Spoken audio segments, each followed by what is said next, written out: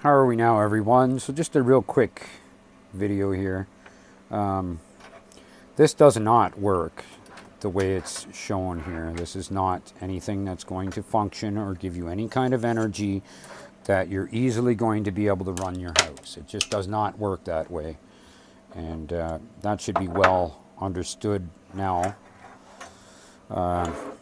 Just by the simple demonstrations I've done and the simple explanations I've given, that this device should, for the best attainable results, should be run in disruptive discharge. I haven't done that yet, but I'm going to explain to you. This is quarter wave, so there's this coil fits, half of this coil fits in here 8 times. So half of this whole length of wire fits in this piece of wire 8 times. We're going for half because half of this coil is north and half of this coil is south, right? Half of this coil is north, half of this coil is south. So this is this is 4 times the length of this, like the entire wire, and 4 times the length of that. So you can see how this mathematics here with quarter wavelength adds up to 2500 volts in, and raising the voltage up to 10 kV, right?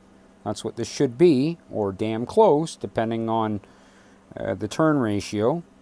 Now, I just wiggled it, I just threw this together, so it's not calculated. This was not a calculated device before construction. So, but going by that, so 25 joule. When these are filled to 10 kV, that's 400 joule.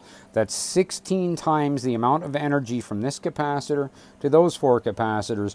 But this capacitor is only 1/4 of this capacitor. But the voltage is raised 4 times, so the joules raise 4 times.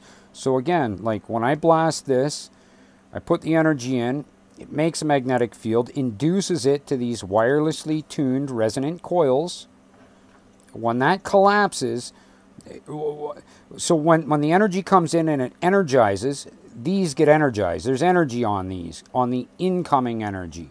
When that pulse ceases and this energy that is induced on here collapses, you have the ambient coming back in. The inrush current, which is, if this is going to be 10 kV here from the transformer action through on the on cycle, we've got 10 kV collapsing. That means that the potential of this ambient energy coming in is substantially more than 10 kV. Because, I mean, that's what we're getting through transformer action.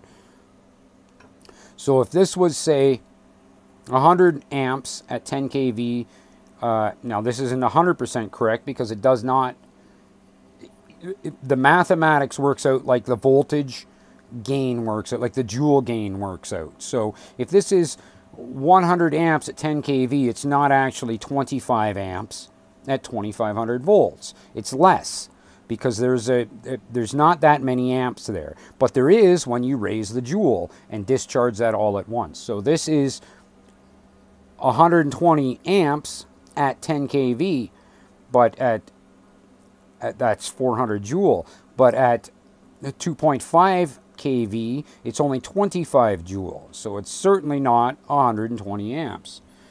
These are 480 amps when fully charged DC at 10,000 volts. And all that energy is released in a nanosecond through a massive amperage increasing, voltage reducing transformer. Whether it's that or the coffee can or anything of that nature. So Tesla says in his lectures that disruptive discharge is most advantageous. My question is, over what? And my answer is, everything known to man. Have a great day.